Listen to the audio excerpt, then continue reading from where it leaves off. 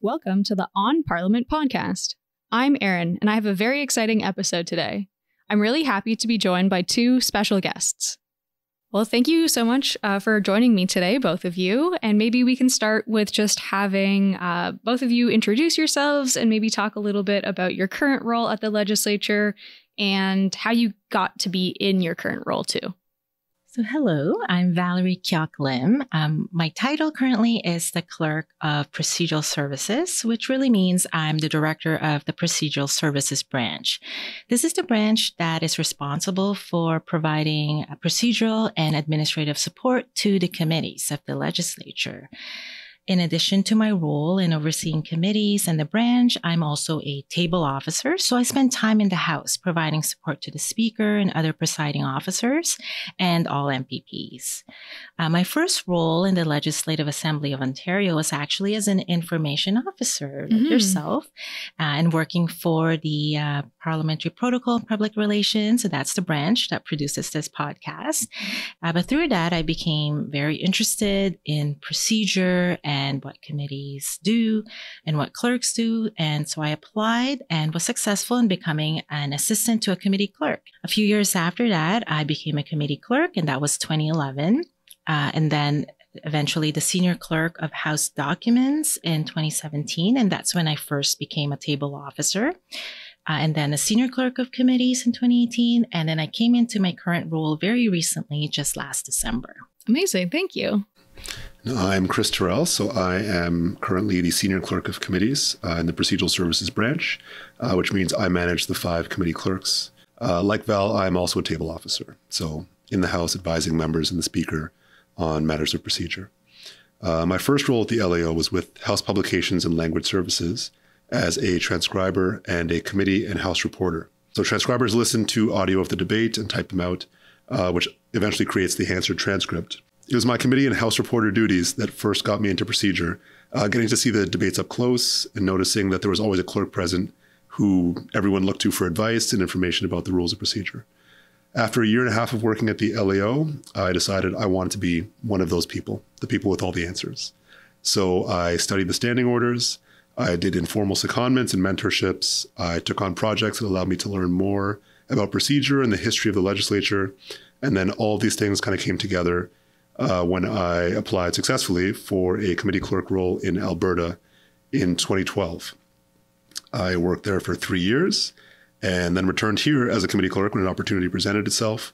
I worked as a committee clerk until late 2020 when I became acting senior clerk of committees, filling in for a parental leave. And then I moved into the role full-time in December of last year. That's great. And it sounds like you've both had lots of experience at the legislature in many different roles. And you've kind of mentioned the word committee and clerks both a few times now. So could you sort of talk maybe a little bit about what a committee actually is? Well, you can look at a committee as like a smaller version of the House. So it's a smaller working group also of members of provincial parliament that essentially reports or is subordinate to the House. They are empowered to conduct business according to their permanent mandate, and we can find that in the standing orders. But they also can conduct business that is referred to them by the House.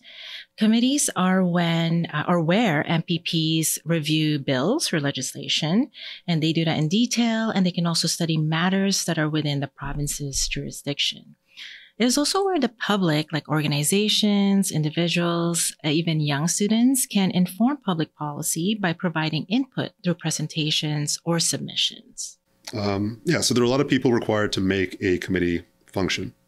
The room is set up in a hollow square format with the chair at the head of the table in the center. The committee clerk will sit next to the chair on their right in order to provide procedural advice as needed. Next to the clerk is legislative counsel, who attend meetings to provide legal advice and help members with drafting amendments to bills.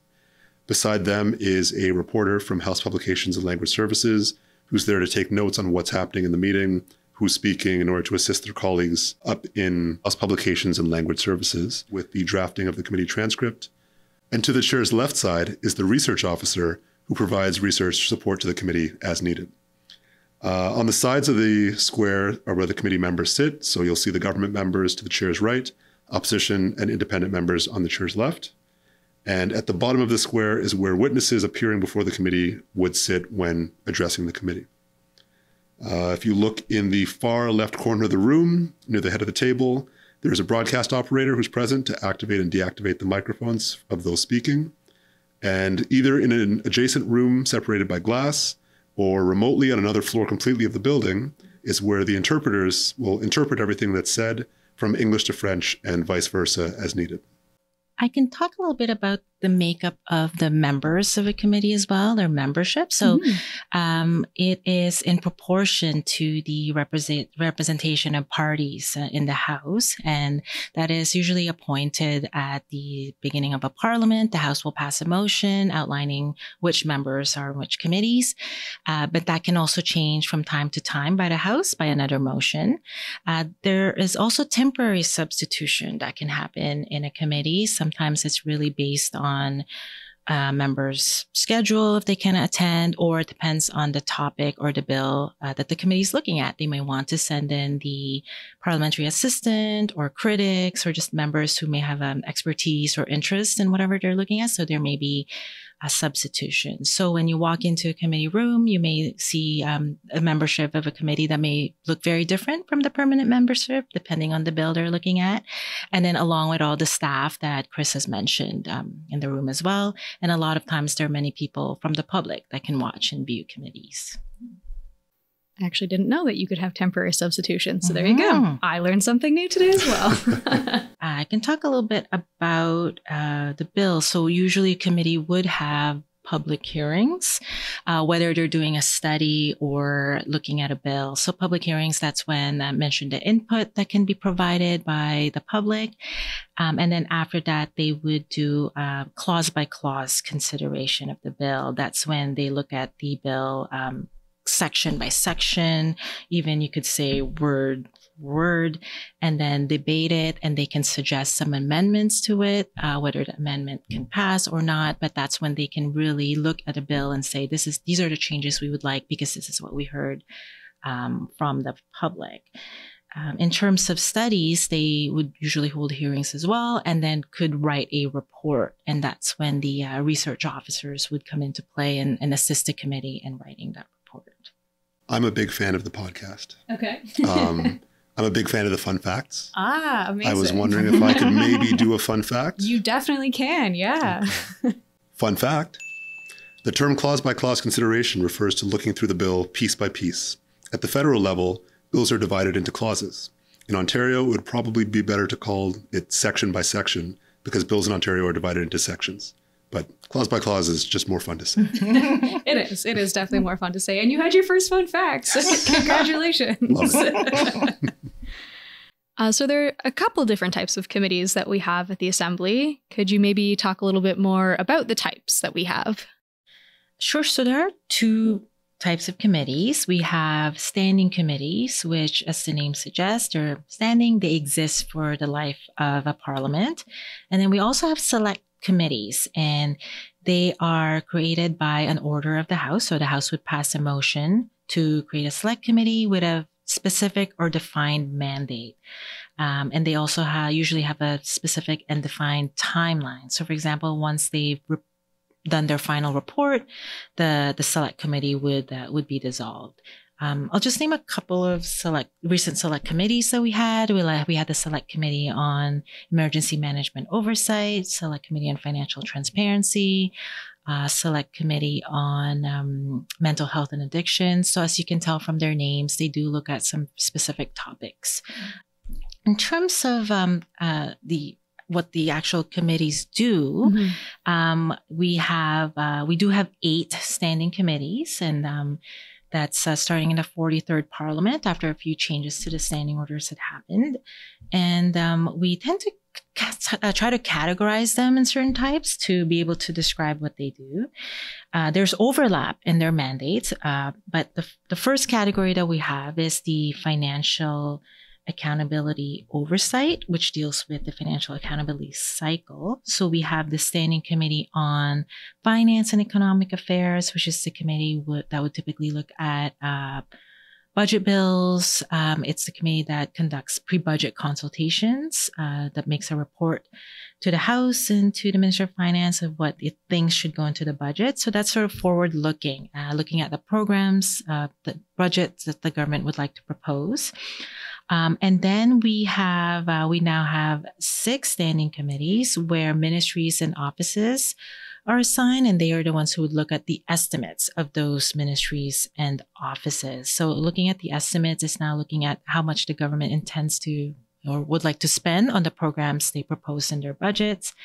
And then now we have the Standing Committee on Public Accounts, which looks at the money that was actually spent. So they are authorized to review the public accounts of the province and also the reports of the Auditor General of Ontario. So they typically look at the Auditor General's reports in terms of value for money audits that was done by that office.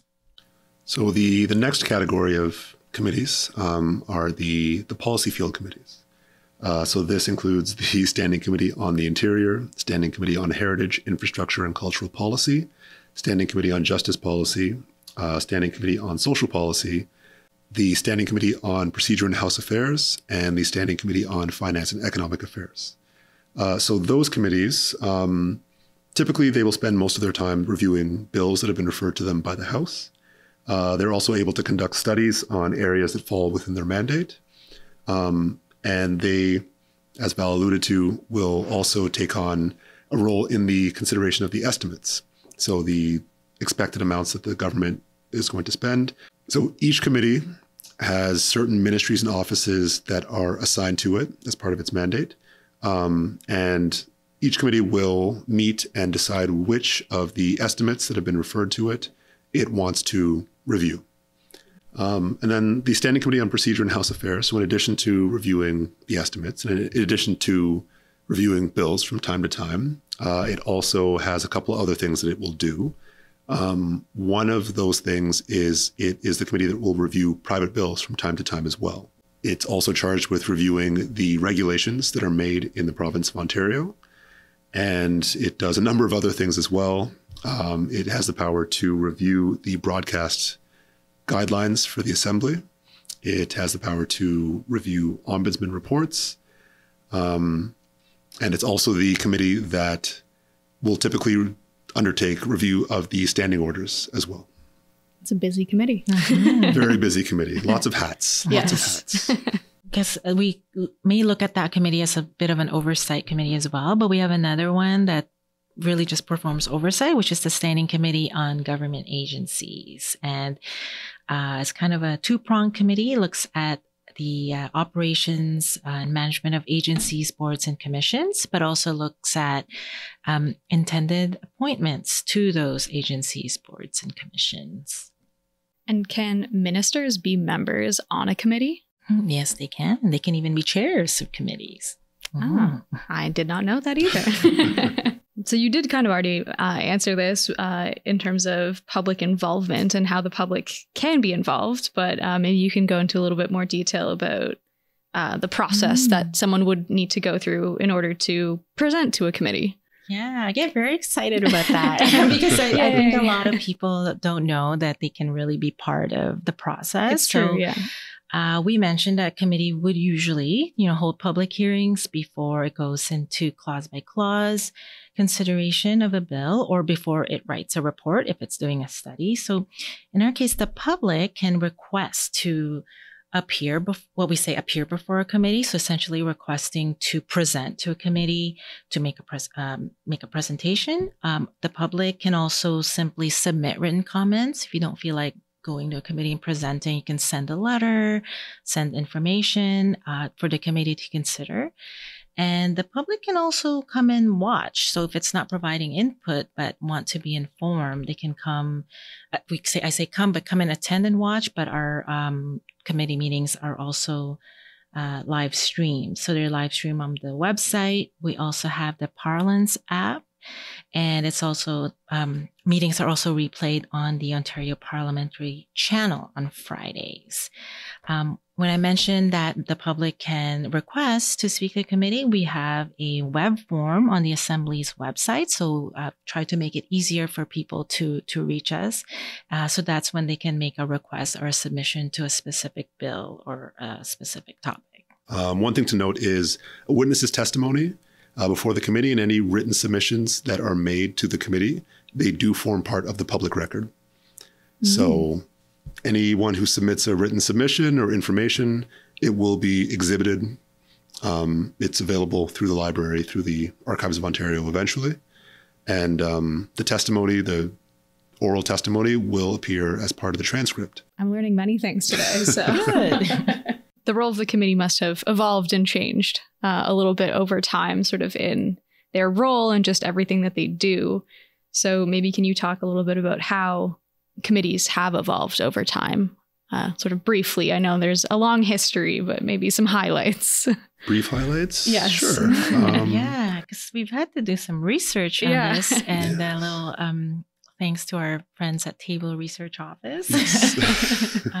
Because we've been here a while, right, Chris? But maybe not that long. Yeah, no. I meant more historically, not necessarily in the amount of time that both of you have been here. I'll let Chris get started a little bit. Yeah, sure. So today we use standing committees frequently to consider bills and whatnot. But from 1867 through to the 1960s, Committee of the Whole House and select committees were used far more frequently than standing committees were. Back then, standing committees used to have very large memberships, around 40 or 50 members. Seems to defeat the purpose of a committee a little bit if it's meant to be a smaller group, but I guess, sure, why not? They also didn't meet very often. Yeah. Attendance was poor when they did meet. So there were some issues with standing committees. As the province continued to grow and the amount and complexity of the work before the legislature grew along with it, the House came to a realization that it needed to be able to better delegate work to committees in order to kind of efficiently get through its business. So the idea kind of took hold that the full assembly was probably better suited for broadly debating bills, and that smaller committees would likely be better suited for more specialized study and for debate. Multitasking, right? Yeah, you gotta delegate. Exactly. So there were a series of commissions and committees that studied the topic of committee reform. And they made several recommendations through the 70s and 80s. And as a result of, these various commissions and recommendations and studies, committee membership shrank to more reasonable levels. Today, a standard committee is 9 members.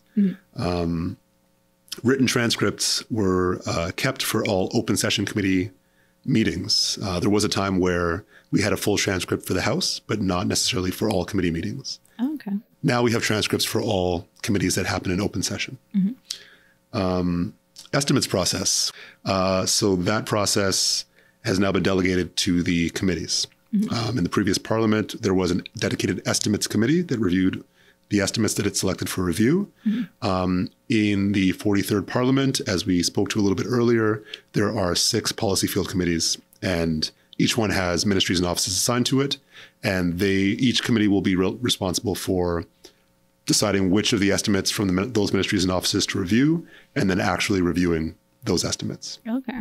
Yeah, a lot of the last big change that happened in committees, which relatively recently, like in the 70s and 80s that Chris mentioned, came out of the, you probably hear a lot about the CAMP Commission, which is formerly known as the Ontario Commission on the Legislature, when studies were made and big reforms were made to committees. But even the recent standing order changes, you can see that committees continue to evolve over time and just how it functions, relating to mandates, but even just how it works, for example, in the because of the COVID-19 pandemic, and the past couple of years, committees were able to meet in a hybrid format, which it didn't before, and so this continuing to evolve in the ways that it functions. And I know that there's no real standard day for any of us that work at the Right. legislature, and especially in Parliament. True. But are there some, I guess, more common elements that committees encounter on a day-to-day basis, or sort of in the running of I'll call it a standard committee meeting, but I know there's no actual standard for it, but some commonalities between committee meetings? Sure. So, well, I can talk a little bit about like the days that, let's say, as a clerk, you have a committee meeting.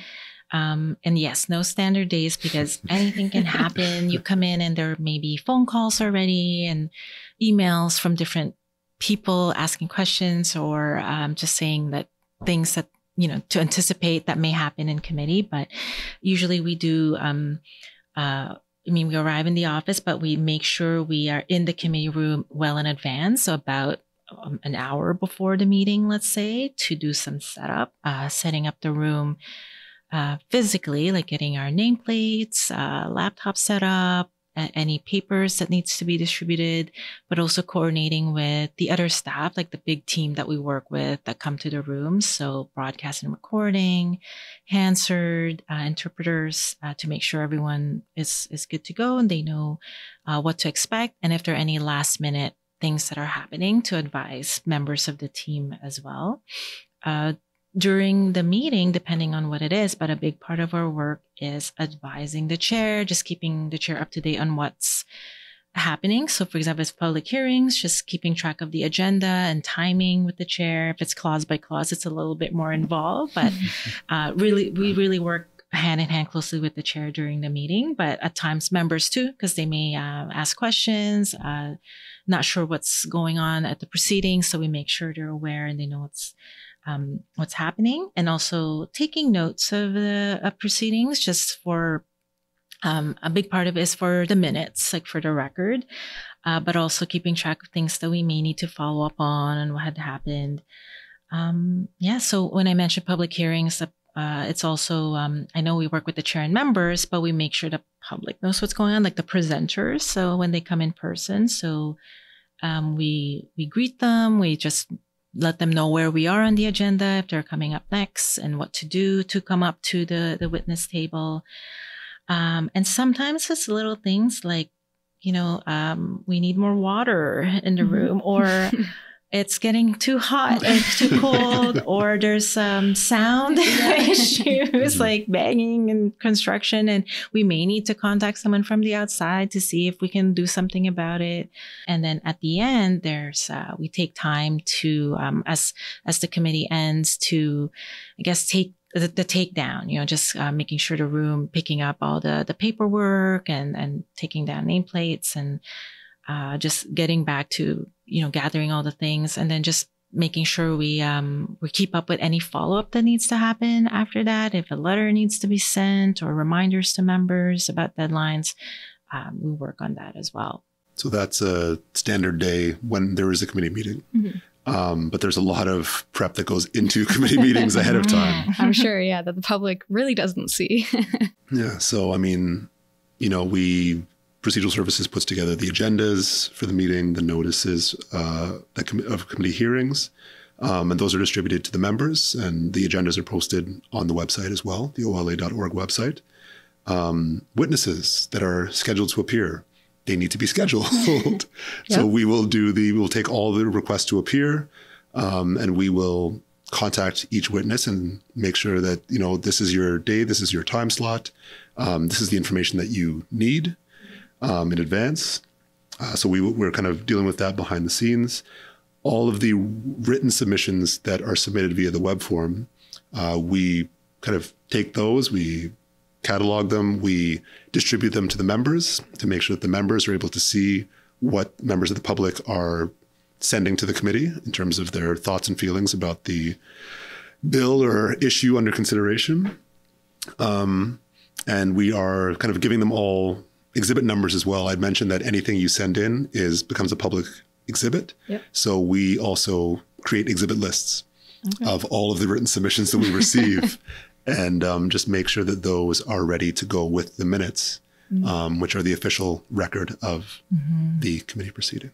That would be a big job, just documenting all of that and making sure it's all correct. Yes, I'll just mention too, because I know earlier we mentioned that it takes a big team, like the other branches work with us in committees. But now that we mentioned like the day to day that within our own branch, I know the clerks are front and center in committee meetings, but we have our other staff within the branch that does a lot of the contacting witnesses and processing the exhibits. So definitely. We have our procedural services assistants, our office coordinator, our receptionist, just taking on a lot of calls and answering questions. So that's a big part of the work of the branch behind the scenes. And what if people can't physically come here to the building for committees? Do committees ever travel? Great question. So yes, travel is always a fun topic. And yes, a committee can, under the standing order, so procedurally can adjourn from place to place in Ontario, so they can travel. But committees tend to travel when there's like the winter adjournment, summer adjournment, because if meetings are happening here in the House, they want to stay close and meet here so that they can still go to the House and debate and vote. So they tend to travel during those times that the House is not meeting. So, and that's when they would require, I guess, permission from the House. So a motion has to be passed in the House to allow committees to sit during that time. And then that's when they would travel. So one of the committees, the Standing Committee on Finance and Economic Affairs, typically travels for pre-budget consultations, but all other committees can travel as well for a bill or a study. And we've had committees travel different parts of Ontario, up north, south, east, west. So so committees can travel and do hearings in different parts of the province. Well, I will say that witnesses now, they can join usually by video conference as well, just to help ease be able to participate more. Yeah, video conference, teleconference as well. Anything to allow the public access and have their opinions heard. Do you have any particular, maybe like personal memorable moments that you've experienced while in your roles, or even just at the Assembly in general, since each of you have had a few different roles, but any memorable moments working in committees? There are a lot, right? Well, I'll start, I guess, when I started as a new committee, I'll use an example as a clerk. When I was a new committee clerk, I was fairly new, and we were in a minority government. So that was exciting because there were a lot of unpredictable situations that happened. One specific memory is I was clerking the Standing Committee on Finance and Economic Affairs when it was considering the first budget bill of that minority government. So there were a lot of unpredictable things that happen in clause by clause in terms of like the sections or schedules being defeated. We weren't sure if the bill was going to be reported back to the House or in what form it will look like. So there were some memorable moments around that in terms of procedure, but also just members debating and being able to use, tools that they had because it was a minority situation. So we weren't sure, how votes were going to go. And so that was memorable. And I will mention travel because you asked that before. So usually that's when we get to know members, just how they are as people, because, we're traveling with them day and night. And of course, we get to know Assembly staff as well. And in travel, you see a lot of members getting to know each other, like from different political stripes, and they become friends and they form a bond. So just even seeing that is really nice because they kind of end up sharing experiences as elected officials and what they go through. So on the road, you see a lot of that bonding happening. So it's nice to see that. That's great. And then the one thing that stands out for me, and this kind of goes back to public engagement and that, but the one thing for whatever reason that stands out in my mind is when I was clerking a meeting several years back now, and the committee was looking at a bill on children and youth in care. Okay. And there was a witness who came in, could not have been more than 10 or 11 years old, and gave just an amazingly eloquent speech to the committee on their experience with the children in care, like the The system? The system, yes. The system. Yeah. They were able to answer questions from members. Members were complimenting them on, how great their public speaking skills were and all of that. I don't know why that sticks with me so much, but just the fact that, anyone can participate in committees. If a 10-year-old can do it, anyone can do it. And the fact that they, understood the topic, felt the need to participate and have their story told, and, showed up to committee and did that is something that always sticks with me. That's pretty amazing. I mean, and it is, like you said, many people think you have to be 18, you have to be able to vote and all these things, but it's not true. Anyone can sort of get involved in the committee phase, which is really cool, I think. Yeah. And something unique in not just our parliamentary system, but just, in our democracy that we have in Canada, which is cool. And that made me think of, it's really sometimes individuals sharing personal stories, like being brave enough to do that.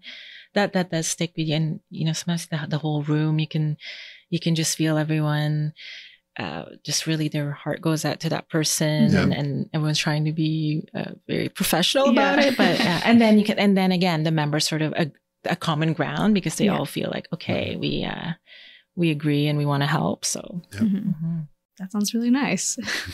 I guess sort of in the opposite vein, are there any challenges that sort of have arisen in your experiences just with committees or in your role as a clerk?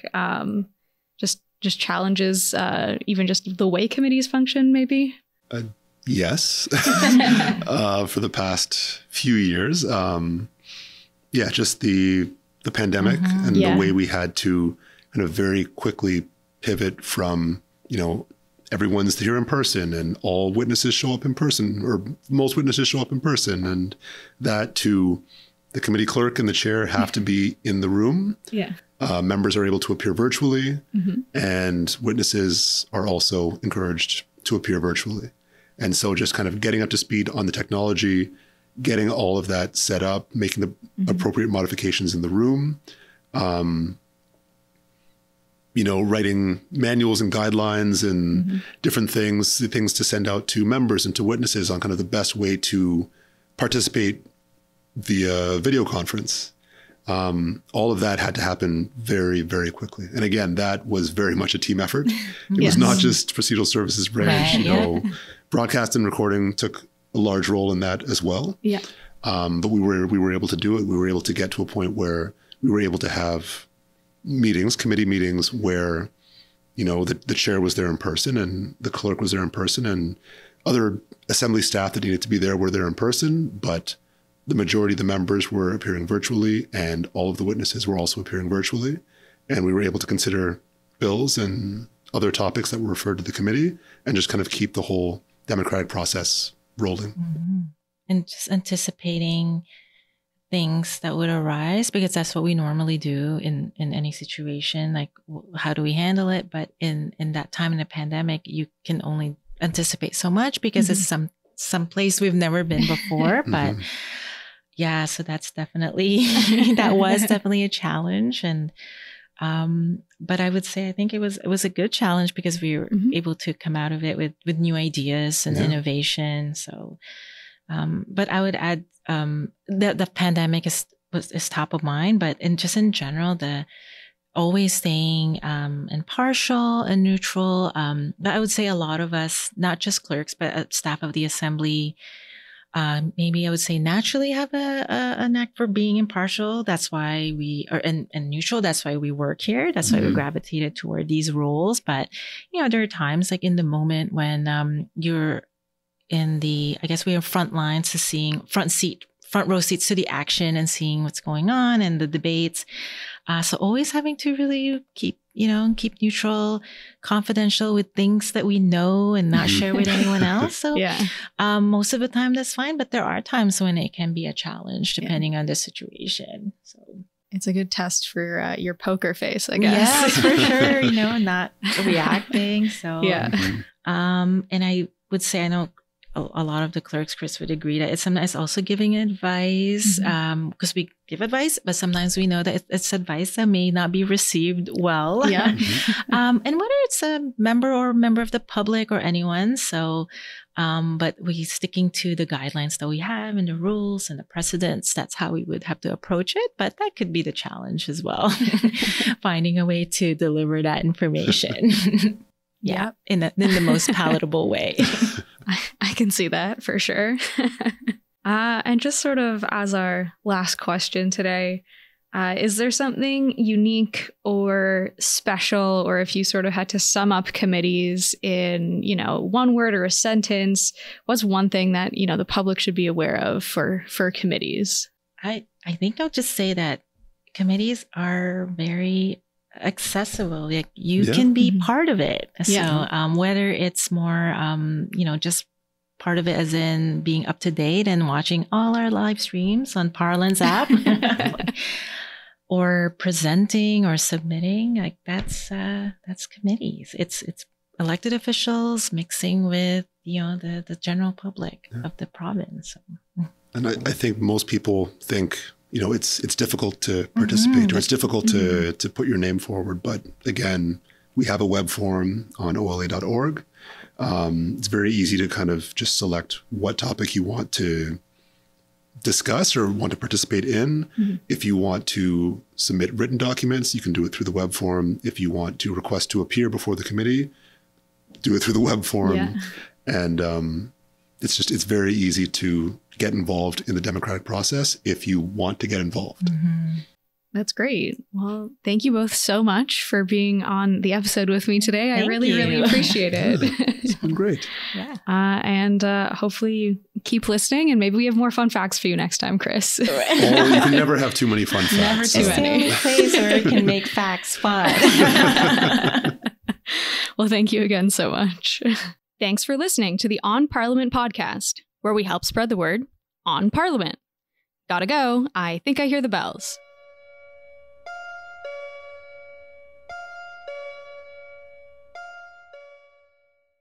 The On Parliament podcast is produced by Parliamentary Protocol and Public Relations for the Legislative Assembly of Ontario.